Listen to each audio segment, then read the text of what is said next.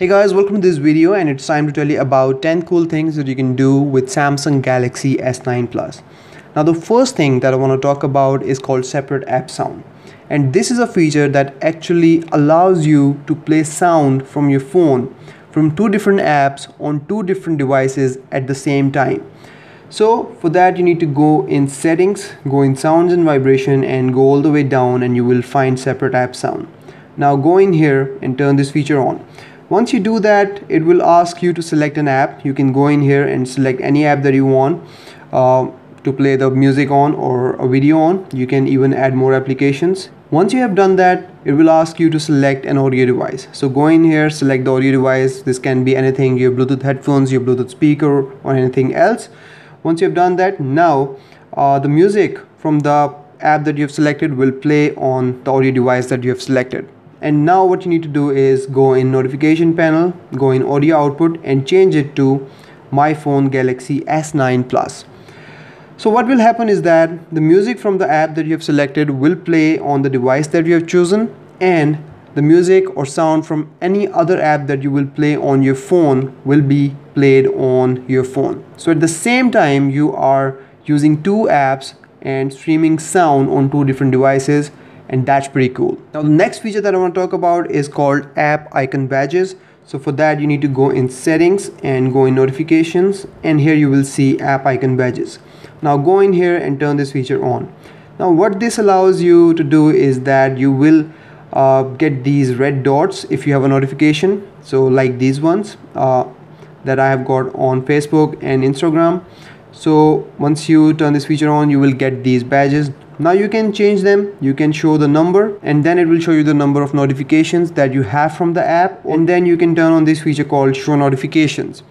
Now what this does is that whenever you will long press on that app icon, it will show you a short preview of the notification, and you can simply swipe it to remove the notification. It will be removed from here as well as from the notification panel. Moving on to the next feature, you can also hide apps on Samsung Galaxy S9 Plus, and I know that this is an issue for a lot of people, and I'm really happy that Samsung has this feature on Samsung Experience 9.0.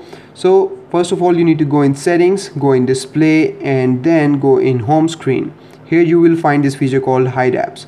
Go in here, select any app that you want to hide, press apply, and it will be hidden. Now if you want to unhide the app, go back in here and unselect the app, press apply, and it will be unhidden. Next up, as always, we have got edge panels here, and we have got apps edge. Now here you can actually create app pairs. Now Galaxy S8 Plus didn't have this feature, but Note 8 did, but now S9 Plus also have this feature. So what you can do is simply tap on a blank space here.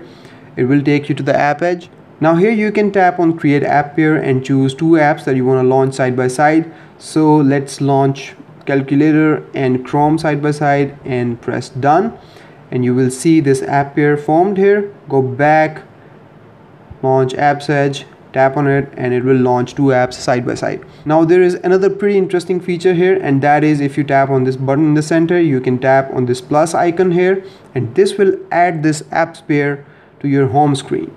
So simply swipe and you will find this app pair on your home screen. You don't have to launch apps edge all the time to launch app pair. You can simply set it to your home screen and tap on it and launch multi-window straight from there.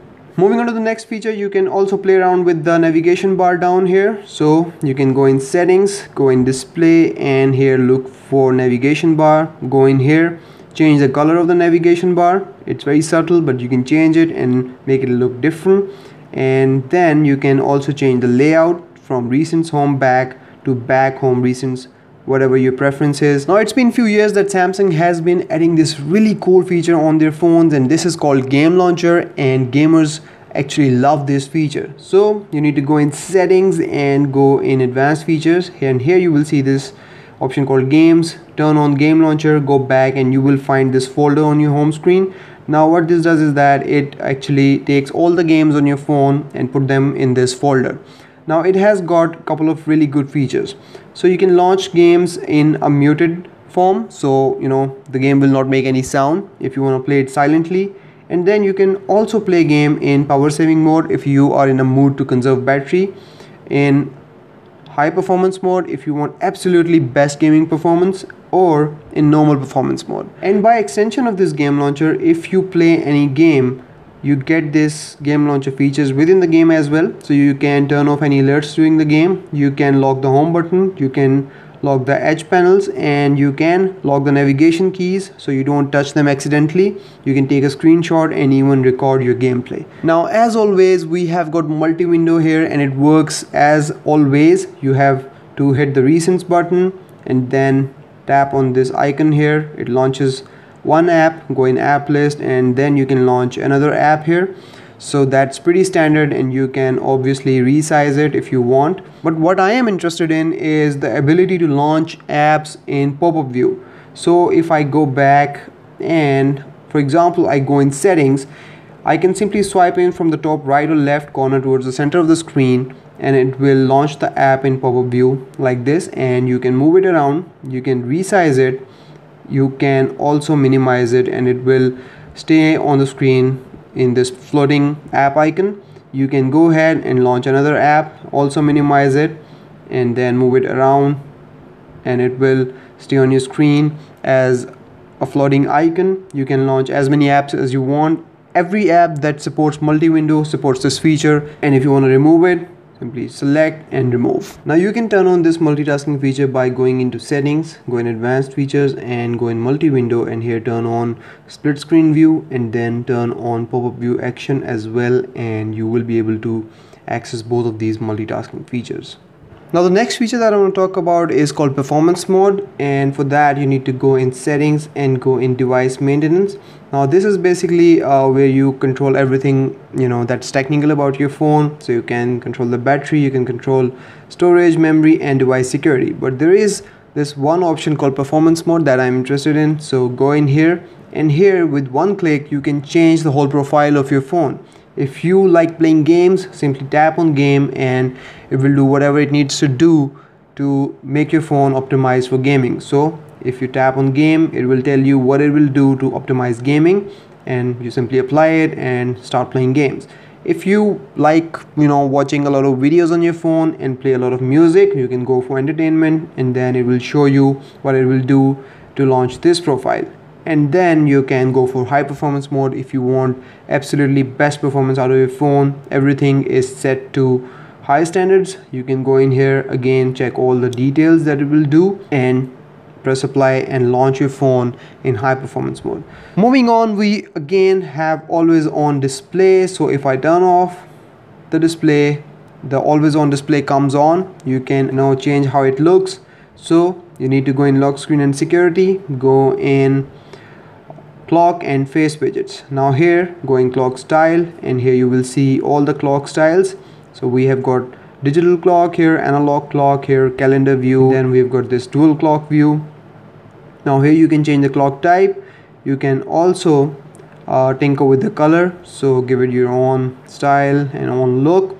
And then on the top here you can change how the clock looks on always on display as well as on lock screen. So you can do pretty much everything that you do on always on display, you can tinker with it on the lock screen as well. In the end, one of my most favorite features is this new notification settings, which allows you to see these notifications on the lock screen in a transparent manner. I really love this setting, and they have actually introduced this in Samsung Experience 9.0. So for that you need to go in settings, go in lock screen and security, and here find notifications. Go in here, and here you can actually first turn on this feature and then change the transparency.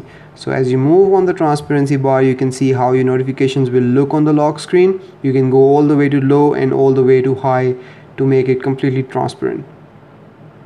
And obviously you can change whether you want to show the content on the lock screen or hide it, whether you want to show only notification icons or a little bit more detail.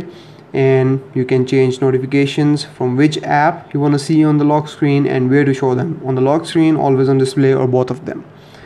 So that's about it from this video, guys. Those were the 10 cool things that you can do with Samsung Galaxy S9 Plus. I hope you've enjoyed the video. Give it a thumbs up and subscribe to the channel. And if you have any questions, you can always ask me in the comments, or you can catch me up on Twitter as well. I will see you in the next video. Till then, take care. Bye bye.